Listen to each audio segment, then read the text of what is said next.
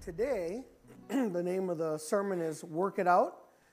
Work It Out, and we're talking about the armor of God. Today we are talking about the helmet of salvation.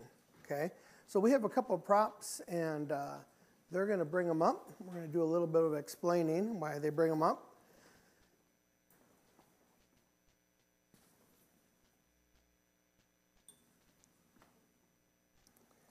So I think these are, this was a pretty cool find, as you can see here. I just like the way it looks. I'm going to put it in my office. Pretty cool, right? I want to wear it around the house today. So if you see me cutting the lawn with this helmet on, just beep your horn, okay? So I'm be cutting my lawn with my Roman helmet on. And it was pretty interesting when you start looking this up and finding out. They call this one the top, the plume. But with the plume, they're saying this red belongs to a certain brigade. So every brigade had a different color plume. Some were yellow, some were black, some were purple. But some were the ones who were the infantry, the ones who were riding the horses. And they had white plumes, depending on what region you were in. But all the plumes meant something different, okay? So the helmet, its ultimate goal is to protect your head, right? You get smacked in the head, it's over. So each part of it, obviously, to cover their ears, even the visor that they had was to cover them from the sun so they wouldn't be blinded. And one of the most important things about the helmet was actually the back of the neck shield. So a lot of times they would say they would try to, chop their head off. So this would stop the blade from cutting the back of the head. So, but the ultimate purpose of the helmet is to protect what's inside, right? And then we have a modern day helmet. Talk to one of our sheriff's deputies. This is a riot helmet. And yes, they can stop a bullet and stop from getting hit in the head by a stone or baton. So this is a modern day helmet. And it has a certain purpose, what? To protect what's inside, right?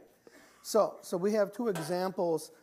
Quick story as we start opening up some of these scriptures to you. I remember I was a chaplain for two counties for the sheriff's department, and I remember the first month I worked for him, and we were on a call, and he had said, "Hey, chap, buckle up, we're going." I was already buckled up, but he meant we're going to go faster. So we're going to a call, and there was 10 motorcycles that were hit by someone who was under the influence, alcohol and drugs, and they crossed the line, and these motorcyclists, they were hit by this individual, and there was 10 of them. And as we got there and we got our feet on the ground, there was one car there was a whole slew of sheriff deputies coming and on their way from all parts of the county, and we're going to each motorcycle rider, and they were strewn all over the place, probably within 100 yards. They were lying here and lying there, and motorcycle, and very bloodied and bruised. And as we were running, he had told me on the way there, he said, "Listen," he said, "the ones who have the helmets on," he said, "just leave them." He goes, "Go to the ones who don't have the helmets on." And I said, "Well, how do you know that?" He goes, "Because we live in Wisconsin," and he goes, "we don't have a helmet law," and he goes, "they don't understand." So they had a saying on the sheriff's department saying the difference between an open casket and a closed casket is if you're wearing a helmet. So wear your helmet. So as they were saying, when you're a motorcyclist, and I had a motorcycle, and I like the feeling of riding without a helmet. And, they want the wind in your hair. And to see what the wind does to your hair? All right, so say no more. Put your helmet on. All right. So it's a losing battle. So what happens is you turn around, and so we're going out, and you can see the ones. What was really interesting, the 3 people who didn't have their helmet had so much trauma, and the 3 of them were dead. There was a husband and wife, and then a son to that family as well, who weren't wearing their helmets at 65 miles an hour and getting hit by a vehicle. Some of them weren't even hit by a vehicle, but they had to go off the road into the farm fields. And that head isn't made to take that kind of trauma. Thus, protect the helmet, right? Helmet is to protect the brains. So as this happened and we're going out, I just remember in these motorcycle, most of them were Harleys, and it was a bagger, and it had a luggage rack on the back. In the back of the luggage rack, these motorcycles were strewn all over. But I remember seeing the luggage rack open, cracked open, and I seen the two helmets, and the husband and wife that were strewn in the field that were both DOA when we came on the site.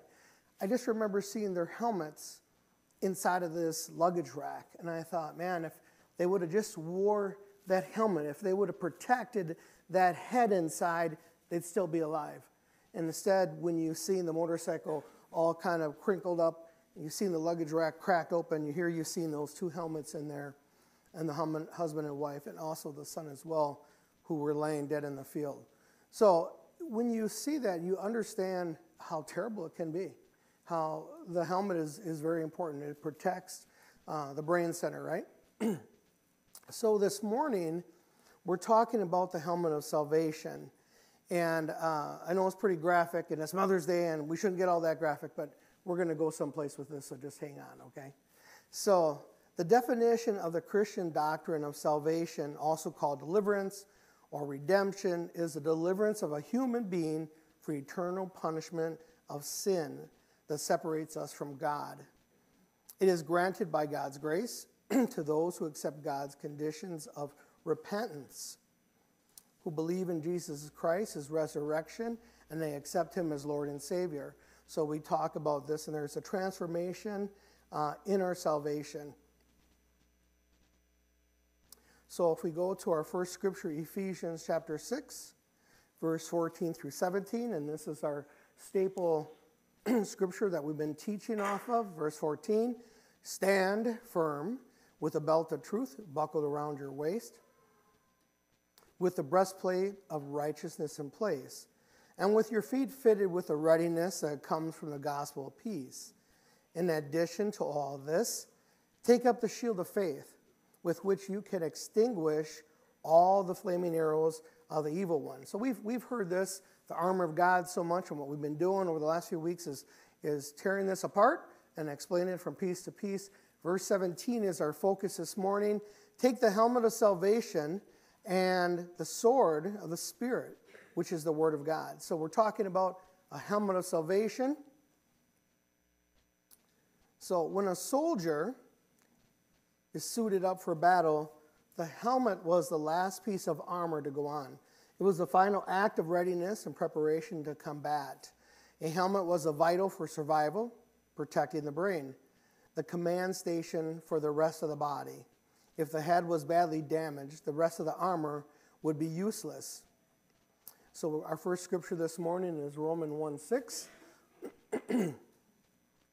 For I'm not ashamed of the gospel of Christ, for it is the power of God. 2, and there's that special word that we're talking about, the helmet of salvation.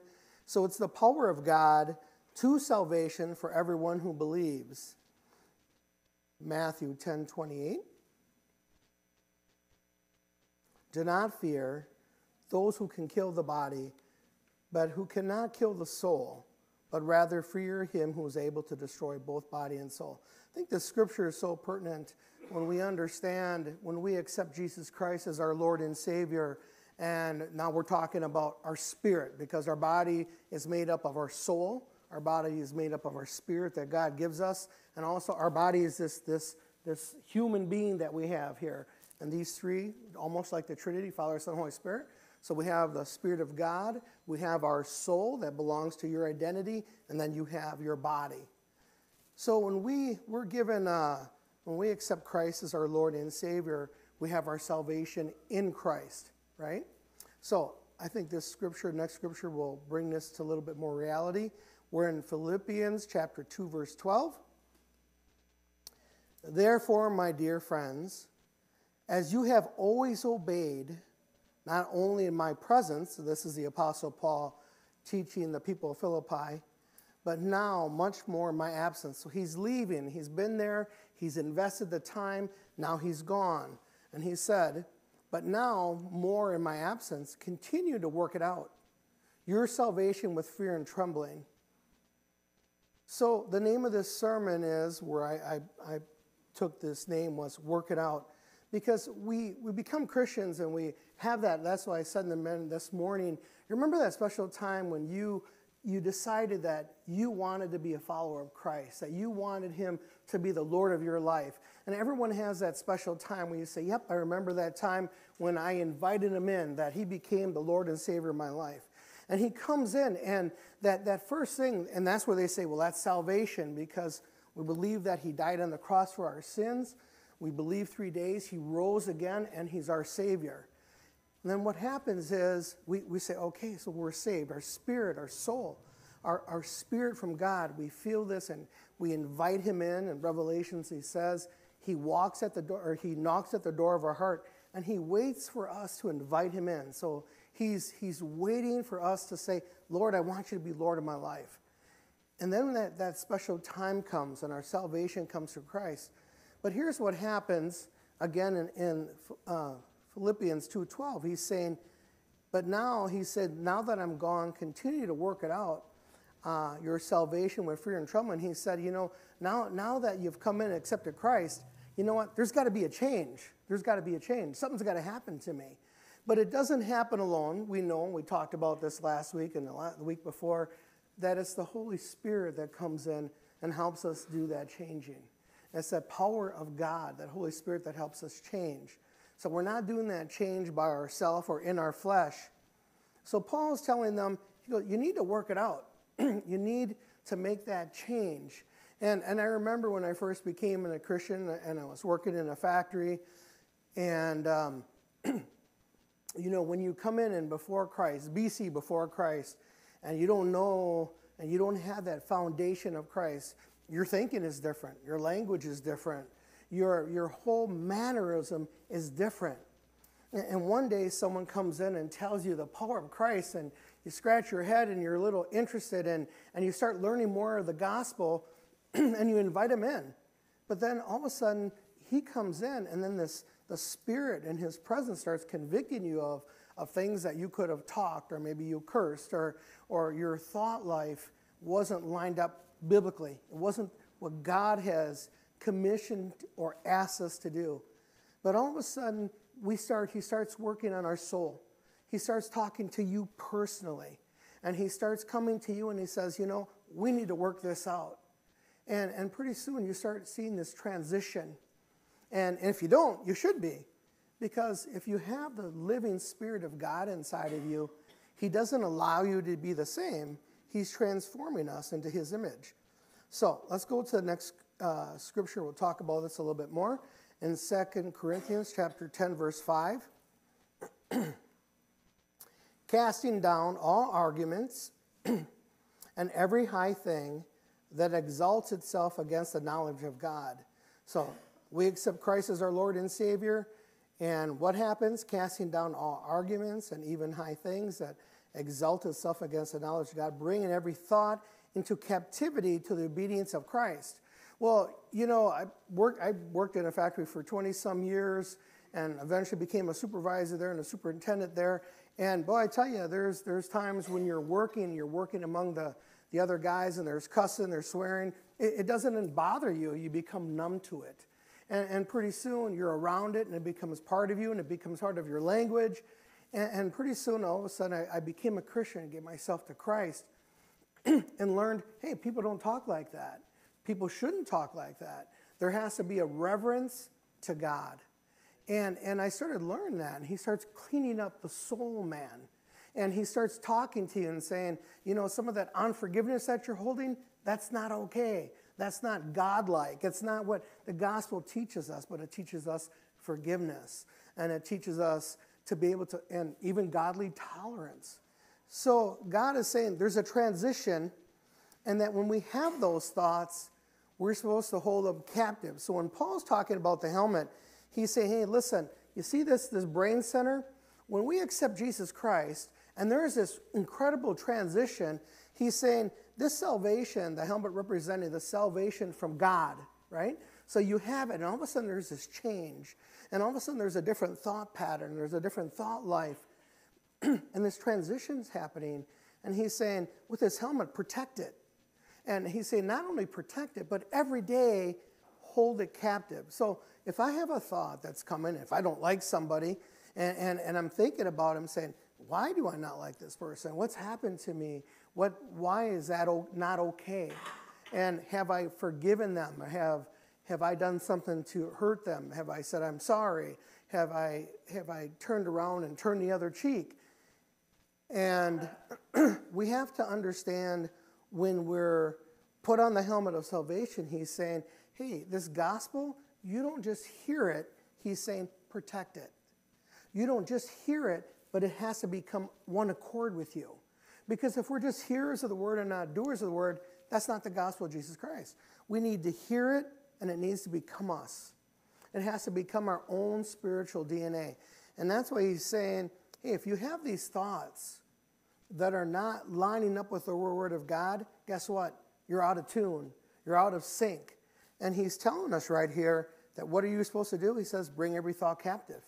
Grab that thought. Don't let it out. Don't live it out. Don't speak it out, but hold it captive. And know that thought's not lining up biblically, hold it captive. So that's what I think is so precious when we start hearing about the helmet of salvation. He's telling us how to live it out. Romans 6:11, it says, likewise you also reckon yourselves to be dead indeed to sin, but alive to God in Christ Jesus. So he's saying, after we accept it and we know this transition, we're supposed to make a decision to walk away from that life, to walk away from that sin, and to be more in God's image. Ephesians 1:13, we talked about before, we have this transition, it's salvation, but God doesn't intend us to do it alone. And this is what I love about Scripture, and you'll see it on the screen right here. He tells us we're not expected to do it alone, but he gives us a guarantee. And this is for everyone in the room. And if you're wondering, well, okay, I'm hearing the word, but there's a guarantee about being a believer. And this is excellent up here. So in him, you also, when you heard the word of truth, the good news of your salvation, there's that special word salvation, as a result, believe in him. We're stamped with the seal, the promise of the Holy Spirit, the one promised by Christ as owned and protected by God. So look at what it says up here. This is right from the gospel. This is amplified version. He's saying, when you made that decision and you've opened that door and you've allowed God into your heart, he says, you know what happened on that time? And you chose and you believe in God as your Lord and Savior. You're a follower of God. This transition, but he says, here's what happens. And I love how he gives this explanation. We're stamped in the seal, the promise of the Holy Spirit. So I'm going to good example for this. And some of you are too young, but those of you around my age remember. Do you ever remember those big Coke bottles? Dave, I know you remember the big Coke bottles, right? And you had the big Coke bottles or the big 7-Up bottles, and you can turn them in, and they gave you a deposit, right? You had a deposit, and after you drank the 6-pack or 8-pack, you took them back in, and they gave you money for them. Do you remember that? Yep, okay. So you took them in. So you had a deposit. So when you returned them, you got your money back. You got your deposit back. And this is what's really, really beautiful about it. He's saying, hey, you know, when Christ says when you open up that door, he puts an investment. He stamps us with his presence. And his presence is called the Holy Spirit. And that's a promise. That's our stamp. And guess what? When we get to heaven, you know, it's going to return to sender. It's going to return to the one who's given you the Spirit and our salvation of Jesus Christ. It's going to return to God. That's a beautiful thing. And he says, here's my proof. You're going to be stamped with the seal of my presence, of my Holy Spirit. And then again, remember when Jesus Christ left, and we talked about this last week, when he left this earth, he says, Jesus Christ is saying, I have to go. And all his apostles were watching when Jesus was resurrected and he was going up into the air. And they're like, geez, you know, we're all alone now. And they're sitting there and they're watching him leave. And then the angels over here on earth and Christ is being resurrected. And they're saying, hey, guys, he told you he was going to leave. He was going to walk with you. He taught you. He invested into you. You should have your helmet on. And now he's leaving. But the angel who was there and he was coaching them, and Jesus Christ said, I'm leaving, and I need to leave so my spirit, my helper, the Holy Spirit, he goes, will stay with you. And this is what he's talking about, that stamp. And he said, hey, my Holy Spirit, he's going to stay with you. He's going to help you. He's going to guide you. He's going to shape you. He's going to mold you. But we need to be susceptible. We need to give our life to him. We need to know that, okay, Lord, you're in charge. I'm going to listen to that voice. Keep molding me, Lord. 2 Corinthians 3:8 says, I'm reading from the Amplified, and we all who with unveiled face, continually seen as in a mirror the glory of the Lord, are progressively being what? Do you see it up there? Can everyone see the word? Transformed into his image. So he's telling us that day of salvation, that was great, but it was only the beginning. He said, a beautiful thing, you're going to be transformed. And as that Holy Spirit is with you, and inside of you, he's going to be talking to you. He's going to be witnessing to you. He's going to be helping you to be what? Transformed into what? The image of God. And this is what's so beautiful when we hear about the armor of God. He's saying, hey, it's the helmet of salvation. That knowledge you got, that wisdom you got, that everlasting, that the Holy Spirit is invested into your soul. He said, with that helmet of salvation, protect it. Protect it. Don't let it just fall. Remember what it is. Don't let it just fall. And even we even see a modern day riot helmet. It has a purpose of protecting the brain center, right? And he's using that into the Roman helmet. Remember, this is the Apostle Paul, and he's saying, protect it. Protect that beautiful thing that God has given you and this wisdom and this knowledge. And there has to be a transition. And if there's not a transition, there's a problem. So he says protect it. So, talk about my stand. Randy, where are you at? Hiding back there? Randy, thank you for making this for me. I really love it. He did it for me. I called him in the middle of the night and said, I need a stand. By Sunday. I think I called him Saturday. Or Friday night. Thank you for that.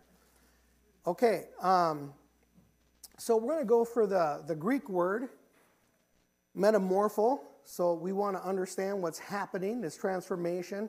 The Greek word is metamorpho, okay? So it's the meaning to change the external form to be transformed or transfigured in form. So God never intended us to stay the same. He expected us to be what? Transformed. Transformed. Now, I gave you the story in the beginning of this motorcycle ride, and I was talking to you about how we've seen these people, and we had 3 people who are deceased. And I was telling you the thing that I remember the most is walking and seeing the motorcycles overturned and seeing that luggage rack or the carrying case cracked open and the helmets there. But the people were deceased. And when you see that, I was thinking, why would they not wear it? Why would they not wear their helmets? And maybe this could have prevented. And that challenges us for us today. We talk about the helmet of salvation. Now I want to go backwards a little bit. When we talked about the armor of God, it's become so much common language, we don't understand the meaning of it. And he's talking about that helmet, protect it. And he says, and that word of God comes in, he's supposed to do what? Transform. If our thinking is still stinking thinking like it used to be, God said, you're not getting it. We need to be transformed. What a beautiful day. I was thinking, well, maybe I should have a Mother's Day message because it's Mother's Day. And I thought, you know what? There's no better message than right now. Because you know what, mothers, you know what you're doing with your kids? You're transforming them. You're taking your kids and you're helping them to grow up to be responsible young adults. And you're teaching them, you're transforming them, you're coaching them. That's a form of transformation. And when they don't do something right, you talk to them nice, and then you tell them and you explain to them why. And then after that, we turn around, and then sometimes we have to have a hands-on ministry. That's a whole other ministry, but that happens too, right? And we turn around, but we're always investing in our kids, and you're transforming them. That's what this word is saying. And that's why I'm giving you the words and let you see it on the screen. There has to be a transformation. We can't be where we used to be. We have to be growing. Things have to be have to be dying and falling off, and then new sprouts and new roots and new buds have to be happening, but there has to be a transformation. And I like to use props because it helps us remember things that, you know what? God is saying he's in a transforming business. And again, the Greek word is metamorpho. And we had the definition up on the screen so you could see it. And I was working this sermon out, and I'm studying.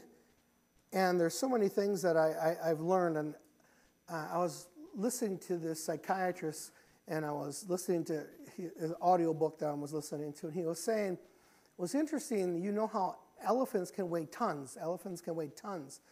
But a little baby elephant in the circus used to do, they used to take this little baby elephant and they used to chain him to a stake.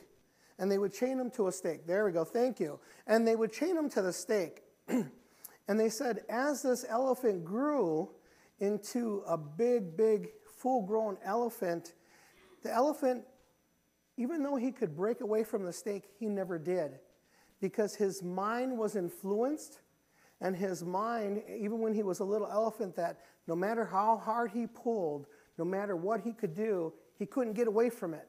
So when he grew up, he kept thinking, if you could bring up that next video, so you have this big full-grown elephant, and you have this little stake where it's saying, there's no way it could hold this elephant that weighs tons, and he could pull out, but his mind was so affected when he was little, his mind was never transformed. So I'm reading this or listening to this audiobook, and he's a Christian professor, and he was saying it's interesting, when we receive Christ, and we're living in the world, and we're living in, for example, I've met people who are addicted to drugs and alcohol, or being abusive and then became abusive, or had been violated, and all these things that affect them when they're small, and then they grow up, and unless they're healed or get counseling, and their mind is healed and transformed, they start doing the same thing. They start repeating what they came from. They start doing exactly what had happened to them. And he was saying, and he was talking about it, he's a Christian psychiatrist, he was saying what's really neat, when you see the power of God come in, and he heals the mind, he said, using secular programs don't work. But he goes, what was a miracle, seeing the blood of the Jesus Christ, seeing someone who's coming in who accepts that transformation. He says a beautiful healing happened. Now, I gave you the example over and over. Some people, we have visitors. I talked about a young man named Bobby Rickmeyer. So some of you say, oh, okay, can remember that story? He was among young men who Wisconsin went through 6 different recovery programs. And they said, we're not spending any more money on this young man because it's not working. He came through a Christian program, and watching the blood of Jesus Christ, watching the redemption, means to redeem, to restore, to renew, heal his mind. What happened? Healing. And this man is married. He has 3 kids. He's head of the maintenance program at Mercury Marine in Fond du Lac, Wisconsin. Incredible.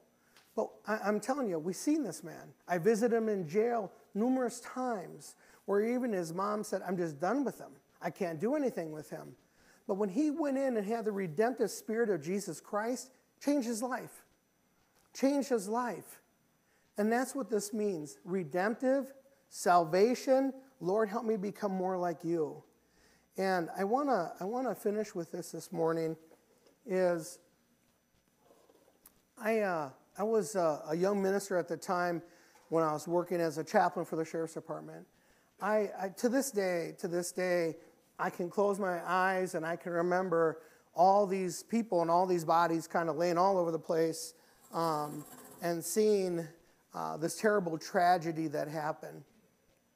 And just asking after that, and then after that, they have a time where we go through all the photos and we take lists of what happened in this fatality to find out some of these people, and they had a picture of the luggage rack with the helmets inside, and saying, boy, it could have been prevented. Something could have, if they could have worn that. And folks, that's exactly what we're talking about today. He's saying, put on the helmet of salvation because it makes a difference. Protect what God's given you and capture every thought. And I don't know about you. Some days I have better days than other days in capturing every thought. But our church was 560, 580 people. I don't remember exactly. And it started from 12, 14 people. And watching what God had done and renewed and restored lives. And we work here with sex trafficking in this church with a golf outing and so forth. We had 5 women who were prostitutes in sex trafficking who came to our church. We paid about $10,000 each one and relocated them and put them in a safe place, and we had help with the sheriff's department. It's a true story. We had seen their minds were so brainwashed. Their minds were so convinced that they would be nothing more than the life they lived in, that they had a hard time escaping that. They had a hard time being delivered from that because that's what they thought. Now, we can break it down to something not so severe, and we can say, you know what? I have women who said, I haven't been the mom that I could have been or I should have been, or my mom wasn't the one who was supposed to be the mom she was to me, and she's living out of regrets and hurt and hardship. But you know what? Our God has come here to restore that. Our God is coming here to heal that. That he can say, maybe that has happened to you, but I'm the God who can restore. I'm the God who can heal. And that's where our faith comes in. We don't have to be locked into that. And I talked about the first message, one of my first messages when we talked about the armor. You know, the world says it has a solution. And then we used to work with a lot of alcoholics and drug addicts, and they used to come in. It was a pill-popping solution. It was a meth solution. It was a chemical addiction solution. But all those solutions worked from the outside in. And they changed them only for a small time. But you know, the Holy Spirit changes you from inside out. That Holy Spirit to help deliver you, to help be that conscience, changes you from inside out. And that's a beautiful thing, from inside out. And he's saying, you know what? You haven't been able to be delivered from that because you never surrendered and invited that Holy Spirit in, who brings a conviction, who says, you know what? It's time. It's time, and I can help you now. It's time, and I can deliver you now. And when you start seeing lives change, and we could look across the church and seeing these ex-prostitutes, these women who were captured and living that life, and seeing them finally being able to realize God had a promise, God had a purpose, God has a vision, and then they caught it. And then the transition started happening. That's a beautiful thing. But it also takes this. Hey, Sage, can I pick on you? You want to stand up? Just stand up right there. So I was talking to this young man who just graduated. He was saying he came to youth group because somebody invited him. Somebody invited him. One person invited him. And he came around a group of friends, and his life changed. And his own words said, this changed my life. This church, this youth group, this investment changed my life. So he's going to be going to the Air Force Academy. And we talked yesterday saying, you know what? Maybe he's going to have an opportunity to share his faith and his belief. But it started right here in Ogden because someone said, you know what? I'm not going to stay quiet. I'm going to tell you something. Why don't you come join us? Did it change your life? You can sit down. Thank you. See, that's the gospel lived out. So we're hearing the words of what happened. We read scripture. We talked about the helmet of salvation. But you know what? That's the gospel lived out. It's happening right here. But we become numb. We become stale. And it's happening. We don't even see it. And it's happened with a young man right here. Not the only one. There's more and more. That's a beautiful thing. You're making a difference. But we can't become numb from making a difference. We need to know that's our assignment and that's our purpose through Jesus Christ. And we talk about that helmet of salvation. He said, guard those thoughts. And you know, folks, even though we had a church full of a bunch of people in recovery, most of the people who were there were people who were hurt by pastors and hurt by other Christians. More. When we would have people stand up and say, hey, if you're recovered from drugs and alcohol, stand up. If you're recovered from divorce in your life, stand up. And you'd have about half the church. If you were hurt by other church people or pastors, the whole church would stand up. And that's the truth. So as Christians, we need to be careful we don't become toxic, right? It's like a good mom gone rogue, right? We got to make sure we don't become toxic. And we need to love people like Christ loves people. And we need to show them, hey, you know what? That salvation wasn't just for me, it's for you too. Because this young man had changed his life. And my wife and I, Ron and I, when we left, we were talking and saying, wow, that's beautiful. Our youth program, Water's Edge, you're doing a great job reaching out to the community. And I want to do a great job, but I want to even do a better job, right? Because how many others can we talk to or invite in? Because it's going to change their what? Their eternity. That's a pretty important thing. Change your eternity. Not that we have the power, but we know who does. Let's stand up and worship together.